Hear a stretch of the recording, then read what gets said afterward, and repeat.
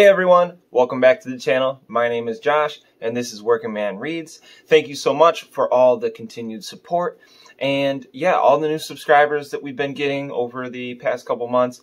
Thank you so much. That is super cool and I hope you guys are having a wonderful week and you're ready for this nice weather weekend that we are about to have here in New York. But right off the bat, I'm going to give some shout outs and then I will link these channels down below.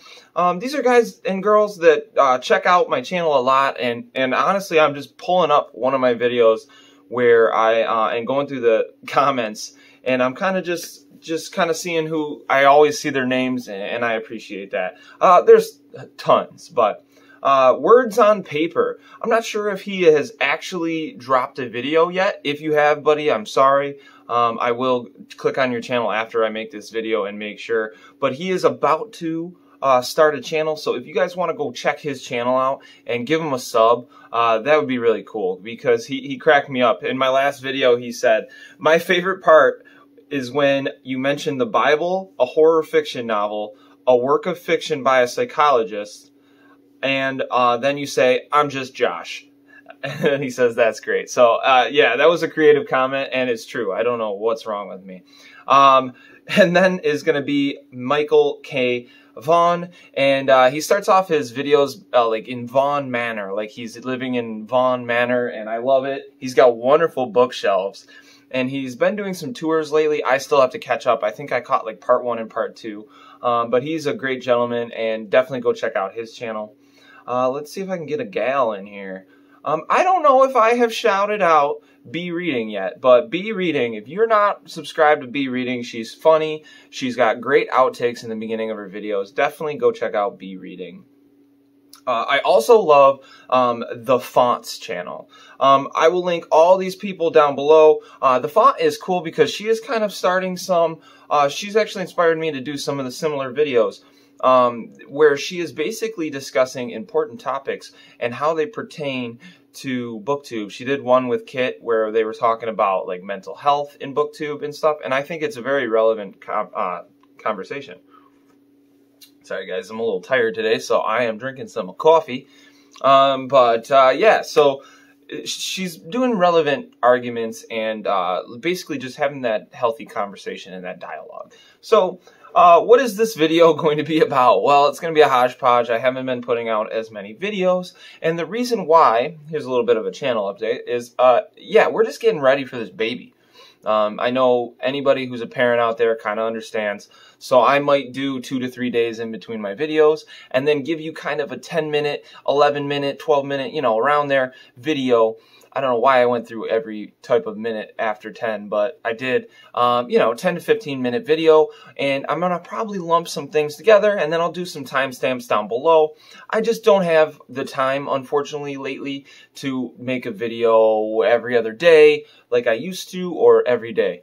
So we're just going to probably do 2 to 3, two videos a week. I'm also writing more.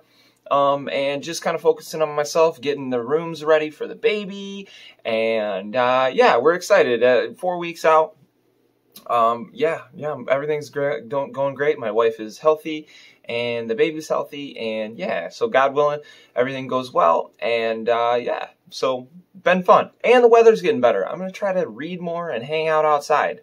To the reading, I have to play catch up. I am trying to currently catch up with all of my review books so that I can kind of free read for the summer. So at this point, if you're an author and you watch my videos, I'm closed for reviews. I have like 4 or 5 that I have to get done here. And I think I'm gonna take the summer off of reviewing for indie and small press.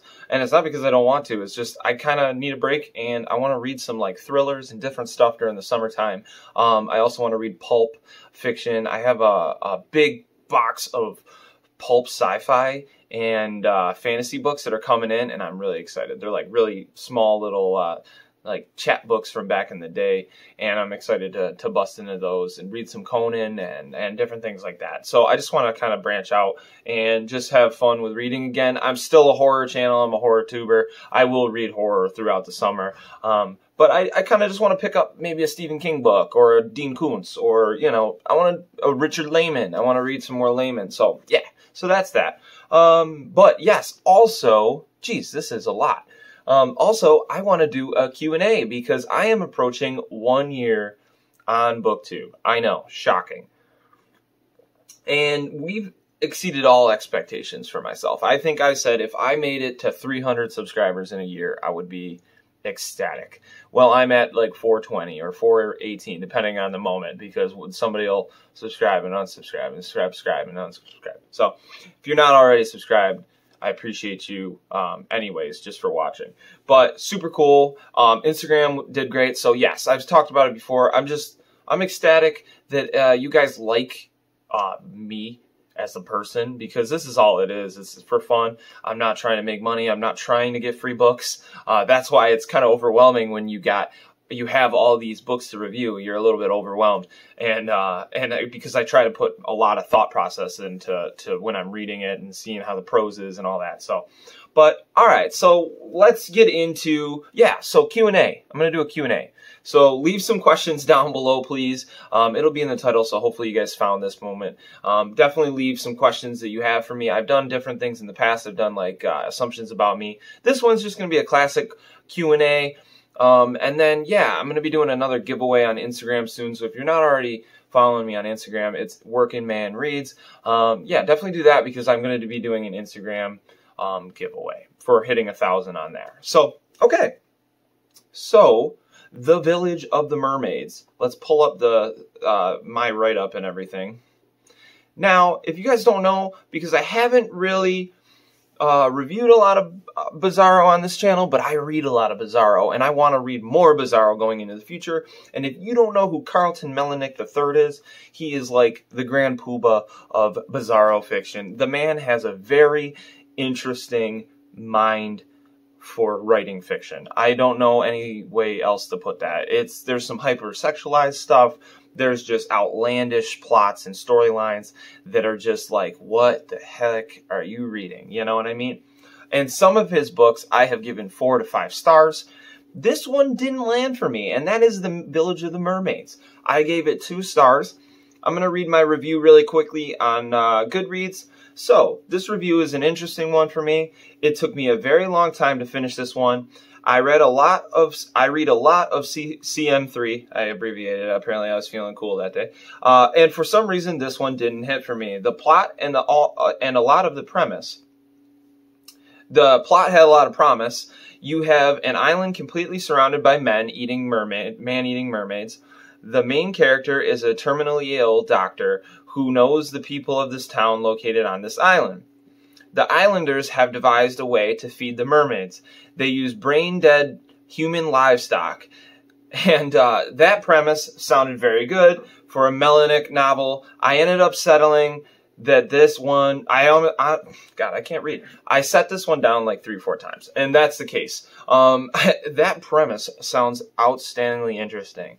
You do find out that the doctor has this, it's not a spoiler, but that terminally ill disease he has is part of Mellick's world that he's writing in this, where basically people start to become these food people. And these food people, they have like really soft skin, and like they're just brain dead, and they're just walking around, and they're like all chained up. And the mermaids, and when they're hungry, they just come grab these people and eat them, you know? So it's really interesting. But for some reason, you don't really care about these characters. They're just, the main character is kind of a D. He's just not a good dude, so you don't really care if he lives or dies. You're kind of like, I kind of hope he does die, because you're reading horror, and you're like, hey, that should happen. But you care about the secondary character, who is a female. That would probably be my favorite character of the book. But yeah, it's a bleak, weird one. There are some triggers for people, some sexual stuff, not as much as other Mellick books. Now, don't take my review as gospel, because this is one of his highest rated books on Goodreads. It's a 4.07 for a Mellick book. Usually he gets a lot of like poor ratings, and that's 276 ratings, 45 reviews. So usually he gets 1 to 2 stars because of the sexual content and the weirdness. People, for some reason, will pick up his book, and then they'll be like, what the hell am I reading? And then they'll put it down. So he gets crappy he gets crappy ones for that. So I'm going to read the synopsis for the book right now, but it says, mermaid, noun, a rare species of fish evolved to resemble the appearance of a woman in order to attract male human prey.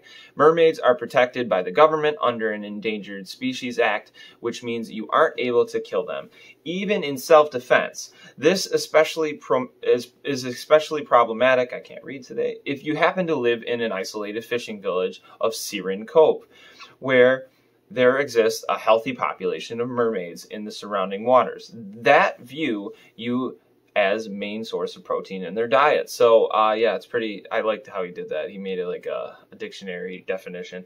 The only thing standing between you and a ravenous sea woman is the equally dangerous supply of human livestock, known as food people. Normally, these feeder humans are enough to keep the mermaid population happy and well fed. But in Siren Cove, the mermaids are avoiding the human livestock and have returned to hunting the frightened local fishermen. It is up to Dr. Black, an eccentric representative of the Food People Corporation, to investigate the matter and hopefully find a way to correct the mermaids' new eating patterns before the remaining villagers end up as fish people. So yeah, fish food is actually what it says at the end. But it says, there's a little blurb at the bottom that's pretty cool. Like a Lovecraftian version of David Lynch Twin Peaks, Village of the Mermaids is a dystopian mystery for the bizarro fiction fan. It proves once again how cult author Carlton Mellick III brings the weird to a whole new level. And I would agree, he does bring weird. Like, who thinks of this story? That's where he shines. It's like, what the hell were you on when you thought of this idea? I think it's great, but for some reason, I didn't get sucked in. Have you guys ever had a story that just doesn't suck you in? If so, let me know down below. Thank you so much for stopping by, all you working men and women. I appreciate you guys, and I will see you soon. Have a good weekend. Can you do your Bigfoot call?